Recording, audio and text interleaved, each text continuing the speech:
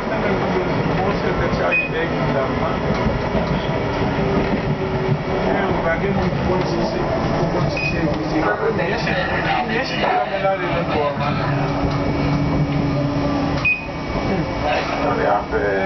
L'età del minor boa, possiamo andare l'età del minor boa, andare nel consumo della snell, no, buon. Così, nel patente,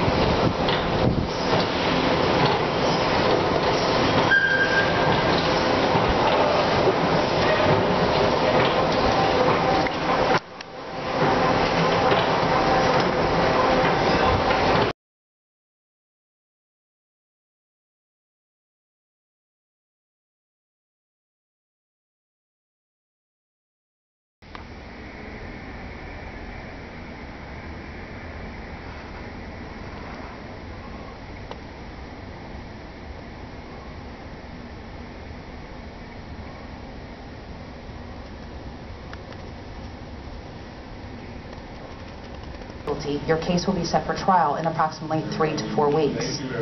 The maximum penalty you can receive for a conviction on a first-degree misdemeanor, such as a charge of battery, violation of injunction, stalking, or resisting arrest without violence, is 1 year in jail and a $1,000 fine.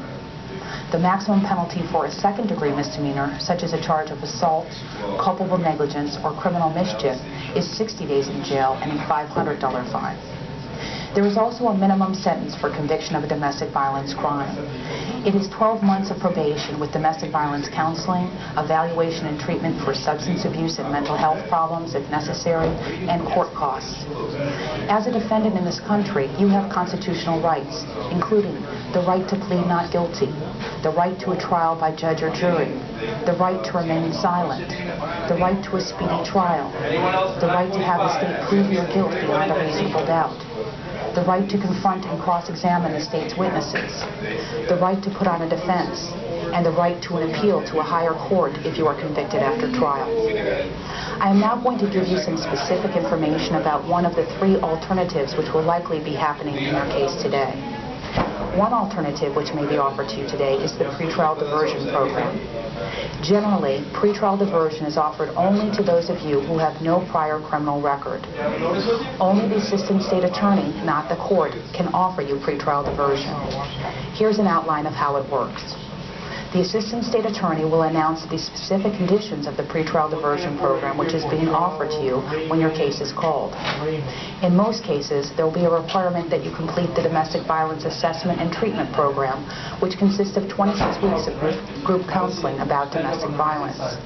However, after your first appointment, which is called an assessment, you may be given less classes depending on your circumstances. There may also be a requirement of substance abuse treatment, mental health treatment, parenting classes, community service hours, or payment of restitution. If there is a stay-away order in your case, you are not allowed to have any type of contact with the victim. If there is a modified stay-away order, there may be contact, but there may be no violence or threats of violence. Any violation of either the stay-away order, violence, threats of violence, use of illegal drugs, possession of weapons, or rearrest are prohibited and would be reason to revoke you from the pretrial diversion program. The domestic violence counseling groups meet once a week for about an hour and a half. There are day, evening, and weekend appointments available.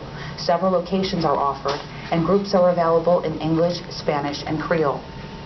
If you agree to enter the pretrial diversion program, you will not be admitting or denying your guilt. You will sign the forms here in court and then report to the advocate offices by no later than 4:00 p.m. tomorrow or on Monday if today is a Friday.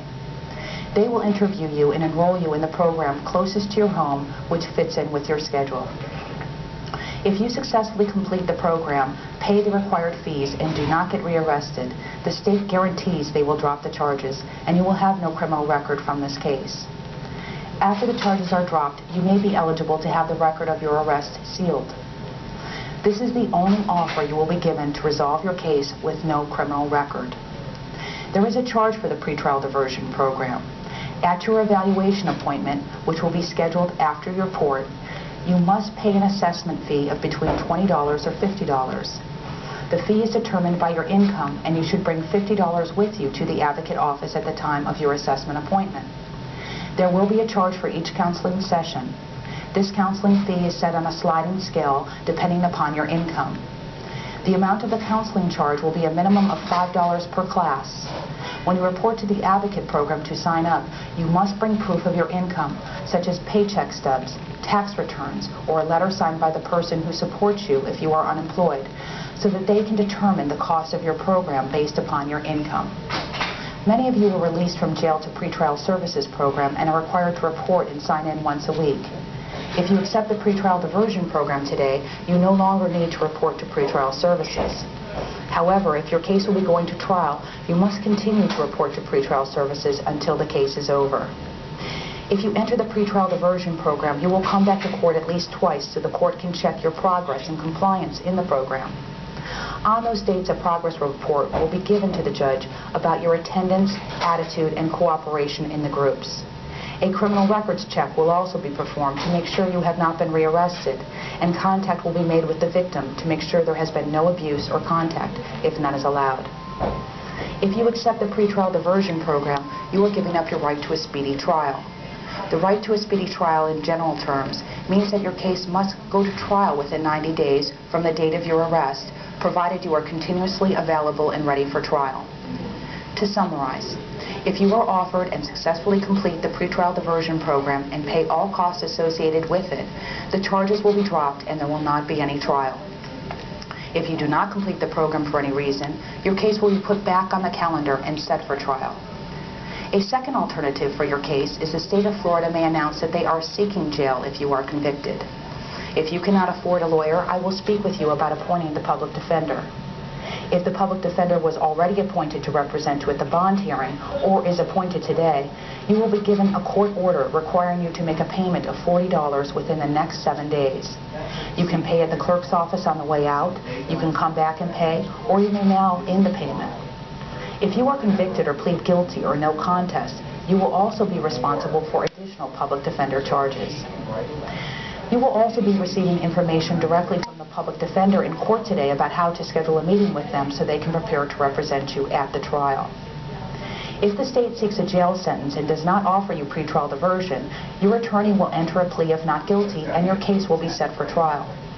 You will need to continue reporting to pretrial services weekly until your case is resolved. The third alternative that may happen in your case today is that the state of Florida may certify no jail in your case. If this happens, it means that the state is not going to seek any additional jail sentence in your case. They will be reserving the right to seek probation, fines, counseling, community service hours, or any other sanction except jail. A certification of no jail means you will not be eligible for the public defender and you must hire your own lawyer or be prepared to represent yourself at trial. If your case is not resolved with pretrial diversion, you must enter a plea to the charges. You may plead guilty, no contest, or not guilty. If you plead guilty or no contest, the court will sentence you today. If you plead not guilty, your case will be set for trial in approximately 3 to 4 weeks. The state will provide you with information about your case called discovery, and in turn, you will be required to provide the state with certain information. You will receive notice of your trial date in the mail. Make sure the court file has your correct address. One other very important matter is that if you do not hire your own lawyer, you must come to court every time you receive a notice. Sometimes the notices say attorneys only. However, since you will be representing yourself if you don't hire your own lawyer, you must be present at every hearing, even if the notices say attorneys only. Make sure the court always has a current address for you. If you change your address at any time during this case, you must notify the clerk of the court in writing of your new address. Keep a copy of the letter for your records. Always include your case number on anything you file with the court. The court will send notices to the last address which appears in the court file.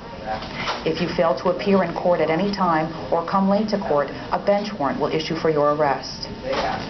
All of the defendants on this calendar have been charged with the crime of domestic violence. Domestic violence affects all members of the family, but has an especially serious impact on children.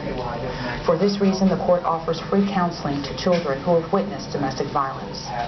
If you believe that your child could benefit from this counseling, please let the judge know when your case is called.